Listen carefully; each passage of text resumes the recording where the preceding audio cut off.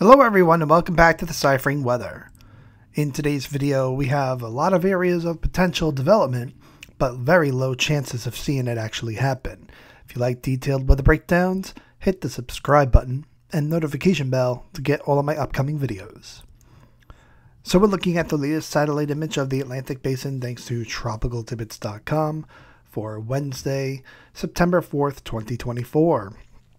Thank you for joining me on this video again. I know it's been a few days since I did my last video. I came back from vacation at the end of last week, and then we had the holiday weekend and my kids started school, so I am back again, but can't be definitive of when my next video will be because my free time is becoming a lot less with the start of school, and if I'm going to try and make a video every day, I'm going to have to potentially wake up earlier and do it before I even start work in the morning, so my videos might be out around 6 o'clock in the morning potentially if I was to do that. So be on the lookout for that potentially, guys. But let's get into this. We have a lot of arrows here, but not a lot of chances for development, and I'll discuss that in this video. So we have our disturbance 1 in red, we had disturbance 2 in purple, disturbance 3 in black, disturbance 4 in pink, and then we have 2 areas of interest. One was a former disturbance in green in the Gulf of Mexico, and then another between disturbance 3 and 4 in orange. So here is the vorticity of all those disturbances we were just discussing. And you can see that disturbance 1, in my opinion, has the best chance of becoming something tropical, but it would most likely be designated subtropical because it's part of a frontal boundary at the moment, and it would have to detach itself in order to become tropical with a warm core, broad area of nature. Then we have our former disturbance in the Gulf. You can see that its vorticity there is also a little bit broad in nature. Also associated with the same frontal boundary draped across the Gulf of Mexico. And then we have our tropical waves in the Caribbean and the main development region, with another cluster in between disturbance 3 and 4 trying to get itself organized as well, and actually looks better than disturbance 4 out in the eastern Atlantic by the Cabo Verde Islands. So here's that former disturbance in the Gulf of Mexico that I didn't have a chance to make a video while I was busy with school and the holidays. But you can see it's a cluster of thunderstorms, but nothing really forming as we don't have a very favorable wind shear environment. Here's our 3 areas of concern in the main development region: disturbance 3 and 4 in black and pink, and that much better organized cluster of thunderstorms in between them in orange, which the National Hurricane Center is not quite picking up on it yet, but maybe it will tomorrow if this continues to hold itself together and look as good as it does on the models. So here's a close-up view of disturbance 1. You can see that low-level swirl just to the northwest of our image here, but all of its thunderstorms are being blown off to the north and east at the moment. It's, like I said, it's part of a frontal boundary system. The warm core is trying to hold on to thunderstorms, but there's too much wind shear at the moment to maintain thunderstorm convection. So we have a 10% chance over the next 24 hours to 48 hours, and a 20% chance over the next 7 days. Potentially see something subtropical form here. Disturbance 2, we have a tropical wave moving through the Caribbean right near Jamaica. It has a 0% chance of developing over the next 2 days and is expected to cross the Yucatan Peninsula, and depending on if it makes its way into the southwestern portions of the Gulf of Mexico or if it stays over land will determine if this one develops. Now, if it stays over water, it could be a 30% chance like the National Hurricane Center is saying. But some of the models are suggesting this one will stay over land, so that chances could likely be decreasing in subsequent videos. Then we have disturbance 3, which is going to be encountering a large amount of wind shear eventually as it continues moving in a westward direction towards the northern portions of the Lesser Antilles Islands. It's got a 10% chance of developing over the next 2 days and 7 days. But European models suggesting it could, if it doesn't move across the Greater Antilles Islands like the GFS model is going to do, which I'll show you in a bit, if it moves north towards the Bahamas, potentially has a better chance of developing, which the European model is suggesting. So this 10% might jump up if the European model solution is correct. And last but not least, we have disturbance 4, which is by our pink arrow up here, not to be confused by our bigger blob of convection in between disturbance 3 and 4. So that little blob up there is got a 10% chance of developing over the next 2 days and a 20% chance over the next 7 days. So let's look at that on the models here. GFS 850 millibar vorticity, spin and energy in the atmosphere. Again, we have red by the Bermuda, that is disturbance 1, purple disturbance 2, black disturbance 3, pink disturbance 4, and then green and orange are our non-disturbance tropical entities. So you see the large amount of wind shear across the Atlantic. Right by disturbance 3 in black, we have that upper level trough. So that's going to be causing a lot of it's going to have a lot of problems getting through that. And then depending on the path, if it goes through the islands or north of there, will determine if it will develop.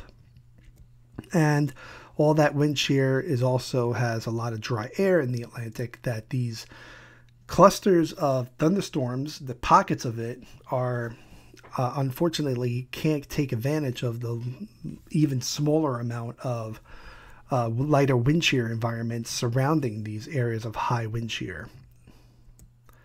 So 2 days from now on Friday, September 6th, that we can see just off the New England coast, we have our potential subtropical storm, that tight ball of vorticity in our red hexagon.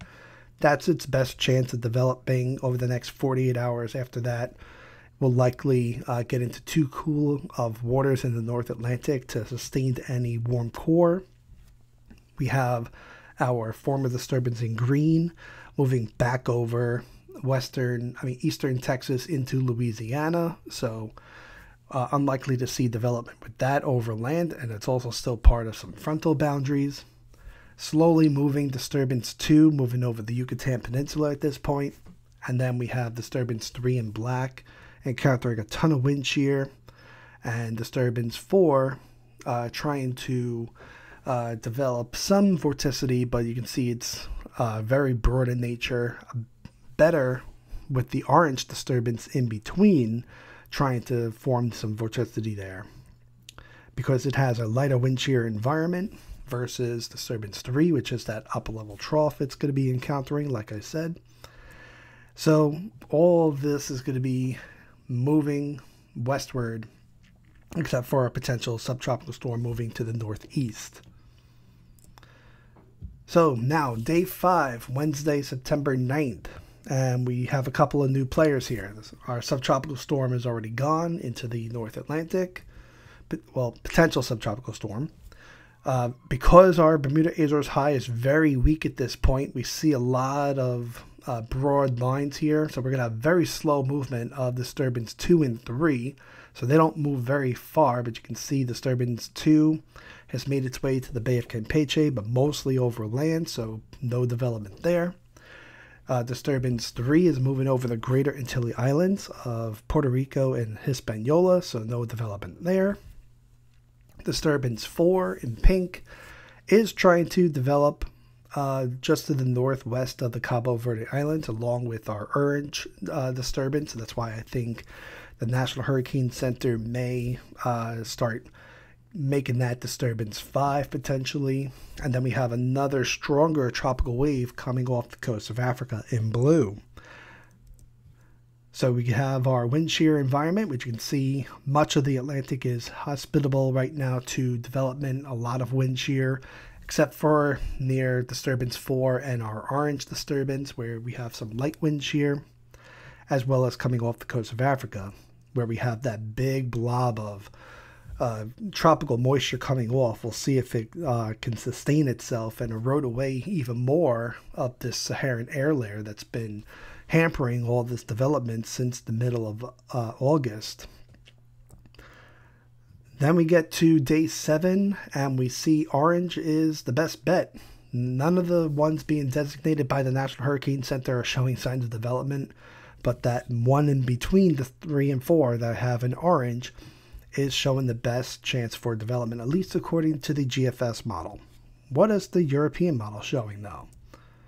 So let's put this into motion, and you can see also that orange one has a good chance of developing before petering out. Very towards day 7, we see our black disturbance 2 come back alive just north of the Bahamas. That blue tropical wave coming off the coast of Africa has a good chance of developing. And then everything else is just a wash at this point. But you can see on the ensemble models who is supported and who's not supported. So we have on the GFS model on the right, disturbance 2 in purple, if it can stay over water near the Cabo Verde Bay of Campeche, we have some chance for development there. Disturbance 3 in black, nothing. Pink has a light chance of development before moving into the middle of the Atlantic with too much wind shear. Orange has a little bit more support. The blue tropical wave coming off the coast of Africa has good support on both models, so that's good potential there. Again, our potential subtropical storm in red off the east coast of the United States, if it can detach itself from those warm fronts and cold fronts, potentially be subtropical in nature. But other than that, next 7 days looks rather quiet. But maybe that blue tropical wave will be signs of things to come, with the intertropical convergence zone coming a little bit further to the south of across Africa, not kicking up as much Saharan dust. Maybe that'll be the signs of the Atlantic trying to bring some tropical life into the Atlantic, which technically is, we're in peak season right now, and we are quiet, crickets out there. So disturbance 1, potential subtropical storm. Disturbance 2, if it stays in the open waters of the southwest Gulf of Mexico, potential to develop there. Otherwise, it's going to be too much land interaction.